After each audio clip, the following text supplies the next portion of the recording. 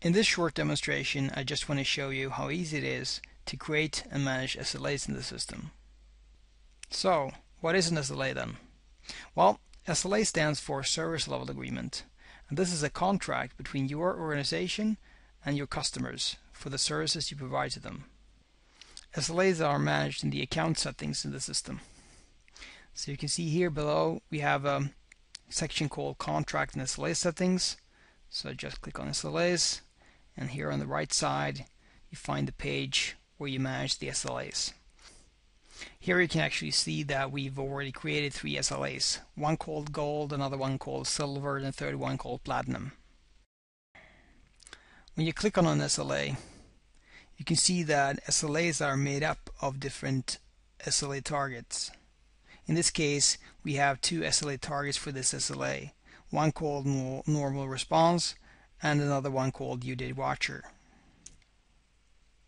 Down here below you can see that we have the SLA targets.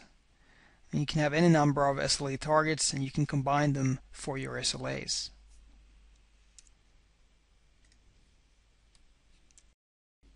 So, as you can see, you can have any number of SLAs in the system. It is also possible to have different SLAs for different customers. This is done by creating contracts for your customers, and on the contract specifying what SLA a certain customer should have. In the example we have here, you can see that we've created a couple of service contracts for our customers. We have one here with the SLA Silver for the company called CyberConnect. We also have another one with the Service Level Agreement Platinum for the company Acme. In the example you have here, you can also see that the SLA Platinum for Acme covers any product or service that the company has. But for CyberConnect, the SLA Silver only covers the accounting software and the time tracker application in this case. Creating a new SLA is very easy. The only thing you have to do is go back here to the SLA settings and then click on the link Add New SLA.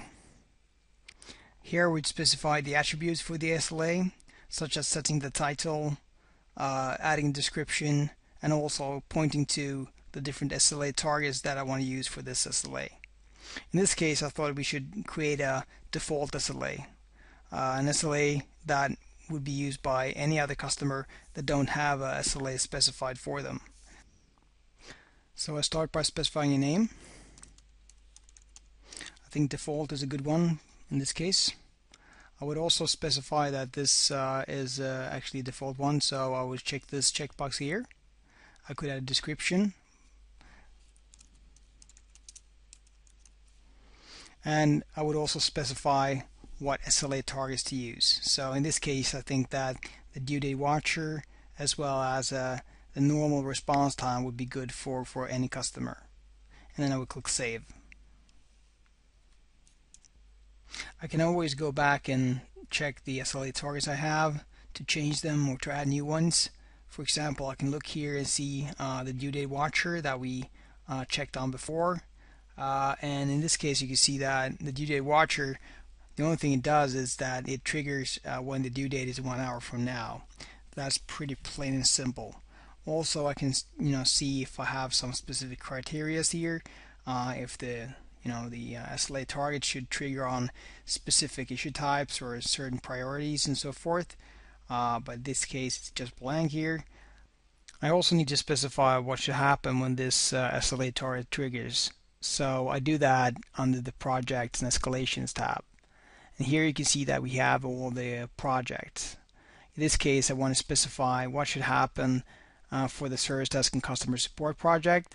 So what I want to do is just add a new escalation. I click on the Add New Escalation link, and I can basically set up what should happen. I might want to change the owner group, or change the status, or perhaps increase the priority. I might also want to send out an email notification to someone, such as a specific person or a specific user group. If you want to use SLAs, it's important that you have the correct fields available on your issues to make it work. You can see this by going to the issue field configuration, clicking on the project that you want to use SLAs in, and then go down here in the list and make sure that you have included the field SLA and the field next breach. If you want to use SLAs for different products or services, you also need to add the service or product field to your issues. I would also recommend that you use the reported company field or the company field as well. So I just want to quickly show you how this might look in a real project. So let's go to the service desk and customer support project that we have here. In this case, this is this issue list. This is the current open queue of issues from different customers and end users.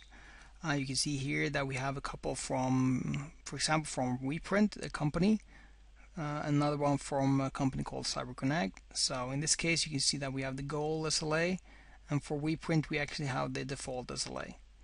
If we go in here and have a look, you can see that the support chat, this issue, the SLA has actually been breached since a while back. You can also see that we haven't specified a service or product in this case. So this brings us to the end of this demonstration. If you have any questions or feedback from that matter, please let us know by sending us an email.